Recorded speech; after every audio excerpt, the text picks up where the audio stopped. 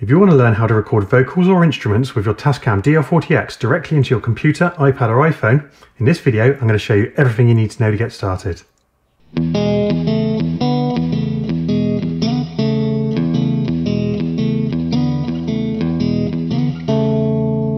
So grab yourself a micro USB cable and plug it into the side of the device.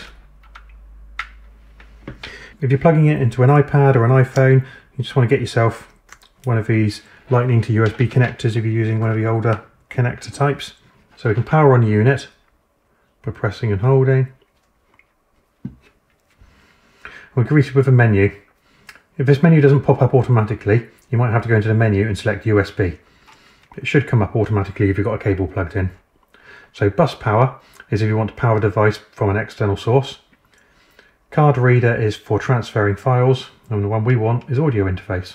So this opens up another menu where we can connect to either a PC or iOS. I'm connecting to iOS. We can choose between 48 and 44.1 kHz sample rate. And then when we're ready to connect, we can click enter to execute. So now you can open up your audio software and select the interface as a source. The way you do this depends on your choice of software, but I'll show you how to do it in GarageBand, as most of you will have access to this. If you open up GarageBand and create a new document, and if it's not already showing, scroll across until you get to audio recorder and hit voice. Now we can go back to the Tascam and hit enter. I don't want to turn on phantom power, so I'll turn that off on the side.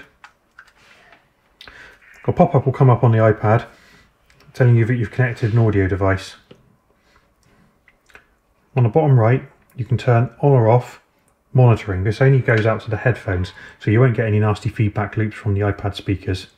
I can leave this off because I haven't got any headphones at the moment. So if I talk into the Tascam, as you can see, it's registering on the iPad and recording. Now the first time I opened up GarageBand, it wasn't working properly. I was only using the iPad's internal mics.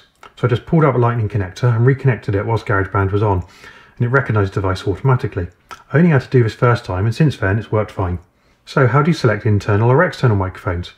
If you hit the menu button and select source, you can choose between internal stereo, internal mono, or external in. While we're here, you've got a low cut filter of either 40, 80, 120 or 220 Hz. We've got some reverb effects.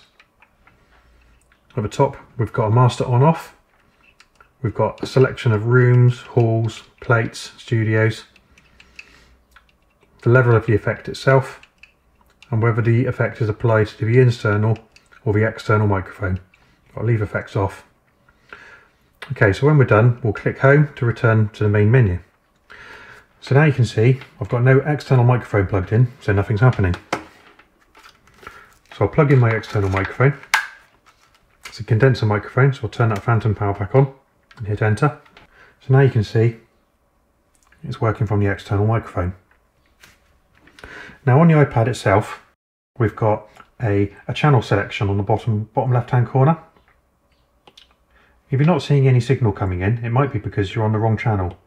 On the Tascam I've got the microphone plugged into the left hand, or channel 1. So if I've got channel 2 selected on the iPad, nothing will be coming out. If you click stereo, you can see that I'm only inputting into the left hand channel. If I had two microphones plugged in to the XLR inputs, then this would be recording on both.